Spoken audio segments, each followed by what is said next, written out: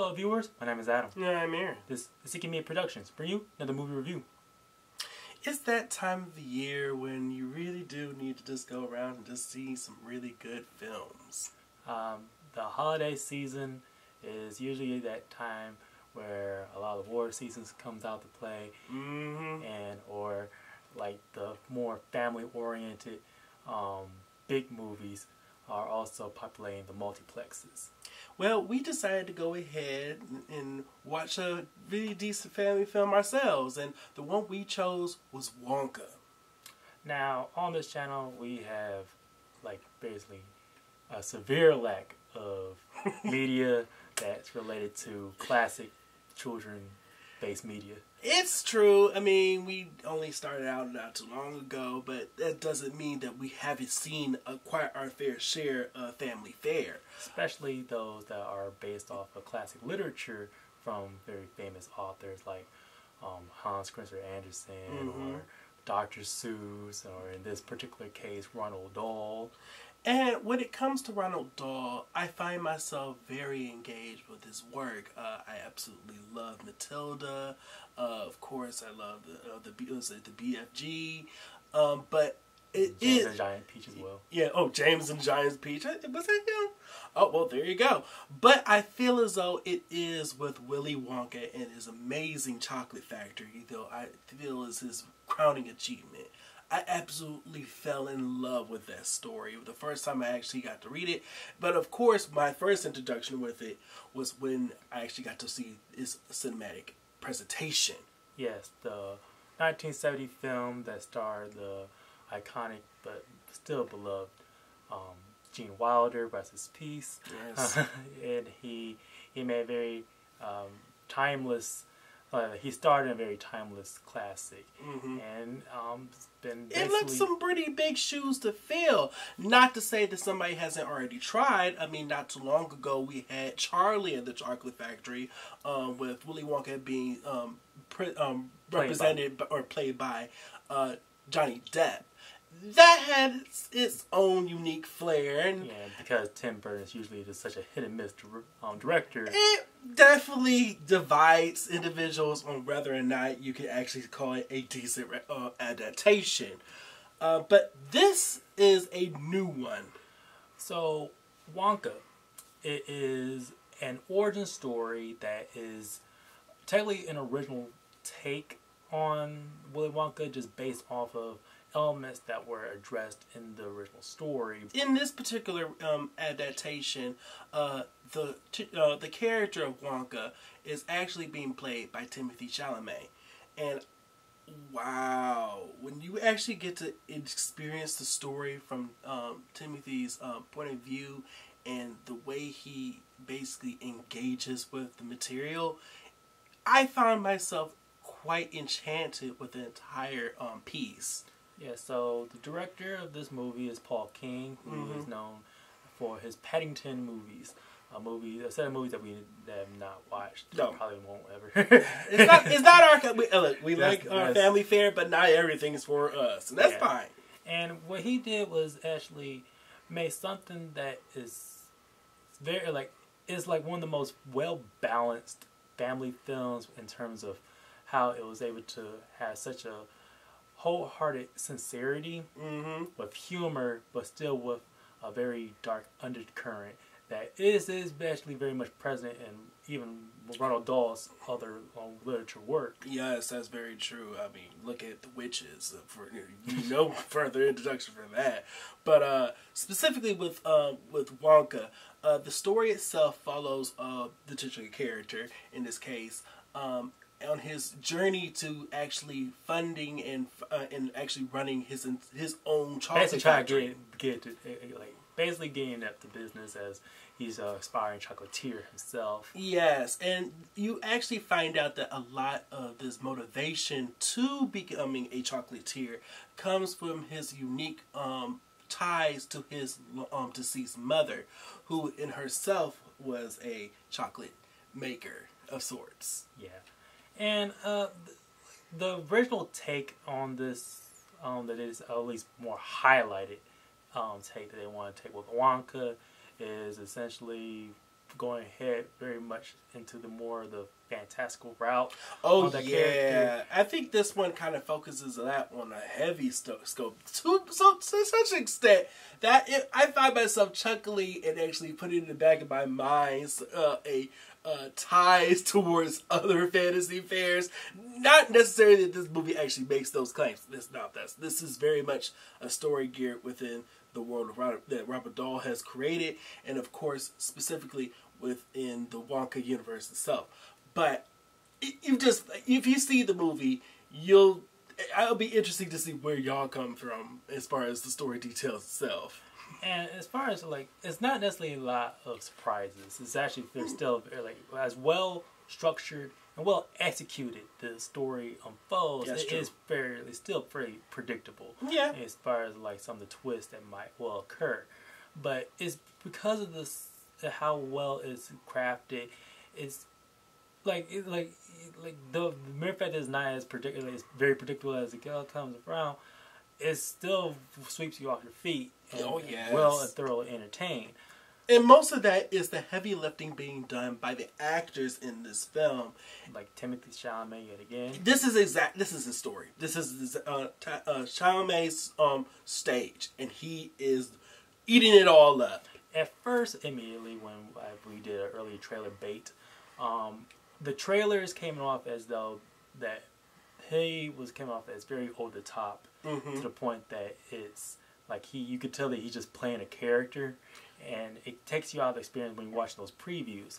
But when you actually see him actually act as the character of Wonka in the story, you really much feel as though this is his unique take on that character. This is not just him phoning it in and just and bringing in some overacting. No, the character that Chalamet has created with Wonka is a unique experience that is very much ties itself towards the original story and hallmarks of what Gene Wilder had brought to his adaptation in the Willy Wonka and the Chocolate Factory. But it should be noted that despite the fact that this film does have some visual hallmarks from the Gene Wilder film, this is very much his own story, and this is his own adaptation. This is not it's not a prequel to that. This is not Chalamet's character eventually becoming Gene Wilder's character. This is Chalamet's Wonka growing and developing into his own chocolatier. And one of the very people that helps ground that perspective in Willy Wonka's life is the character of Noodle, played by Calah Lane. She plays a character who is a young girl who's too bad had to grow up very fast. Yes, in a world that, unfortunately, as she places us off, is ran by liars and cheats and thieves, and basically steals everything. Is all for the greedy, and nothing is left for anybody else. But a role in which could have really have been a throwaway character or a just obligatory child actor in a family film. This is by no means one of those situations. I absolutely adored her and actually found her very endearing in herself. Yes, and it's unfortunate that a lot of her heartache comes from the character of played cartoonishly ruthless, but playfully done by Olivia Colman's Mrs. Scroodle, who is like the owner of a boarding house in which Willy Wonka has to like reside himself in as he goes along, and it's occupied by other occupants that like they're played by actors who are character actors who are just like they do their jobs suitably well. Yeah, but at the end of the day, again, this is really much Wonka's story, and they're players in it. Also done very cartoonishly, but yet still fits into the wacky tone of the film, are the antagonists of this other antagonists in the story. Yes, the fabled chocolate cartel, which is a hallmark to the competitors that Wonka ends up finding himself competing against. And one of the main ringleaders in this cartel comes from Slugworth. Yeah, Slugworth is a character who, in the original story, like, he's only mentioned in passing and stuff. Like he's also like have a few cameos and earlier in the story of Willy Wonka where he's actually knee deep into the heyday of his career. Exactly. But this is a story where we've actually seen this character fleshed out, and you really do have a sense that he really much is just the worst. Yeah. Another character that populates this very whimsical and charming film is the police captain, played by Keegan-Michael. Now, when it comes to Keegan's work, I'm not usually always a big fan of it. I mean, I think he definitely has his fan bases out there, especially when he was doing it with Jordan. But when I found like his unique approach in this film was actually used appropriately. I feel as though this is probably the best that I've seen of him as far as what I've actually experienced. In fact, this film, even, like because of the physical transformation that goes throughout the film for him, is very like reminds me of Eddie Murphy's. Oh yeah. Like take on his many family oriented films, but this whole film is put together by the well crafted production that Paul King directs. Yeah. Just like again, you're going to be making many comparisons to the original variation, and then of course the other one that was done that came out, Tim Burton's version. This one, you really do feel that magic again that you were missing from the Tim Burton version, but was always the thing that brought you back to Gene Wilder's version. And it helps that even though we didn't watch the Paddington movies, that level of comfort level, but still heightened sense of whimsical production you really do feel as though you want to enjoy this world and be in it yourself. Yeah, 2023 was a year of some of the best production designs in film. Yes, I mean, I cannot tell you that when you first get to experience Wonka's, at least his first store, and then I really needed to be there. Yes, like in each of the in any adaptation from the previous two, and even especially on this one, that a Willy Wonka adaptation did this job well when you yourself want to take part and partake in the very delicacies. Oh my God! When hearing somebody crunch into some chocolate, I'm not going to say right here, I'm not the biggest chocolate fan. I do. Yeah, you are, but I'm not. I do like candy here and there, but actually over the years I started to just like wane a little bit from it.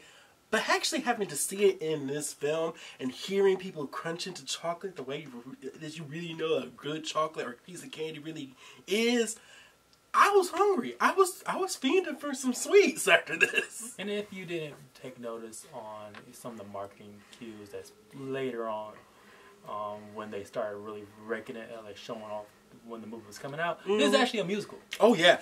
Oh my God. The song numbers in this. Now, because we said this takes inspiration, very much heavy inspiration from the Gene Wilder starring film, some of the music is from that movie is recalled and reprised in this movie. Of course, everybody was looking forward to their variation of Pure Imagination, but I feel as though some of the newer ones that you're actually introduced into was just as, if not more, sweeter. Yeah, this like the original music that's it really do help. I give this film its own identity. Yes. In the music, you should be thankful for Joby Talbot and Neil Hannon. Listen, Neil Hannon. Yeah, Neil. Once you actually get to experience some of these pieces, i.e., one of my favorite ones that come out of his A World of Our Own. Was that just a delectable the whole visual delight. Sequence there was amazing. Basically stand out for the whole movie. I absolutely loved it. I fell in love. I feel as though that was definitely the point where I was like, oh my God. I mean, I was loving this film from start to finish. Yes, it's just that well. And look, I knew that Chalamet had a theater background and song and dance, in his earlier days. But this is the first time I really got to experience it, brought to life, at least from my eyes, my point of view. If Dune didn't make him like a household name, this should. Yeah. He could sing. Yeah. He can sing.